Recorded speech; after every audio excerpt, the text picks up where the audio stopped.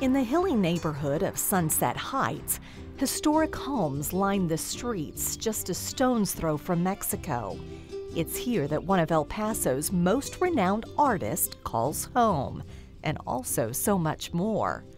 Separated only by the trolley that runs through, Hal Marcus has developed a compound of sorts, from studio to home to art gallery. Well, let me show you around. Wow.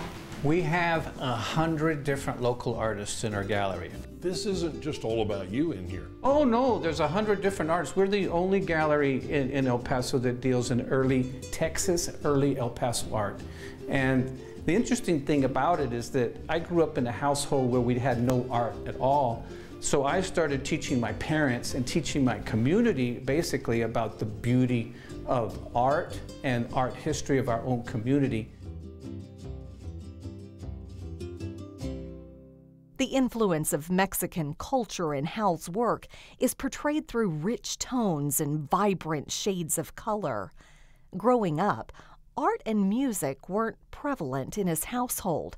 Instead, Hal drew inspiration from his father's grocery store, a place that would later help create one of his greatest works. This piece here, it's called the Mercado Juarez. This is what put me on the map.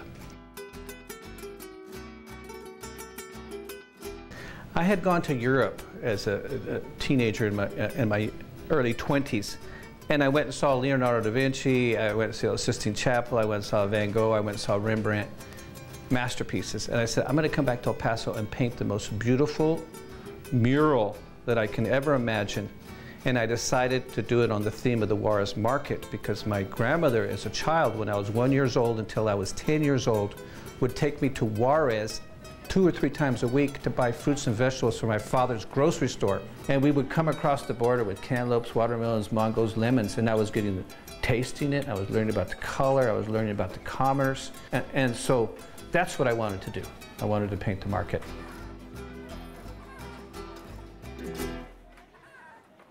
Back in his home studio, he channels his inner peace and tranquility.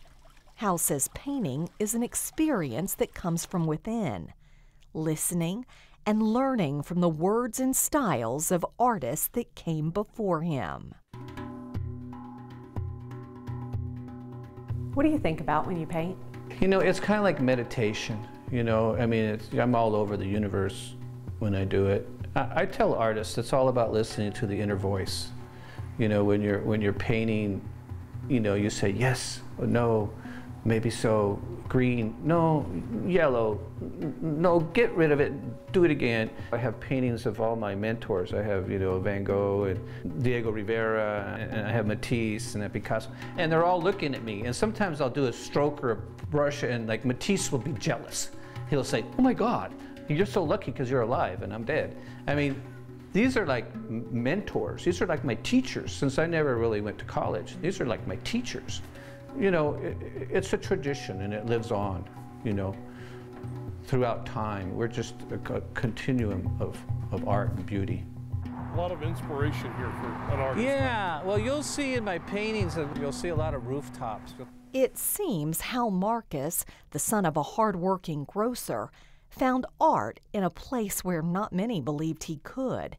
He cemented himself as one of El Paso's greats, and his gallery is surrounded with others sharing this same belief. You see, each time Hal dips his brush and begins to paint, he's not just creating a piece of art, he's sharing the beauty of life on the border with others, something that you can't put a price tag on.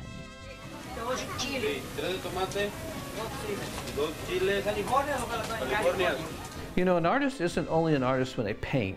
I'm being an artist when I'm talking to you right now. I'm an artist when I'm walking down the street. I'm an artist when I'm pouring a cup of tea. I think that whatever it is that you're doing, you try to give it your all. You try to be as creative as possible to communicate. It's not just sitting down painting pictures, it's the big picture. We need to educate people to the beauty of this region. I think that the biculturalism in this part of the world is very unique and very beautiful, and there hasn't been that much written about it or published about it. You know, so if I don't do it, who's going to do it, you know? And I feel that we have a pocket of energy here that's sacred and beautiful, and I'm a part of it. And so it's our job to tell it to the masses.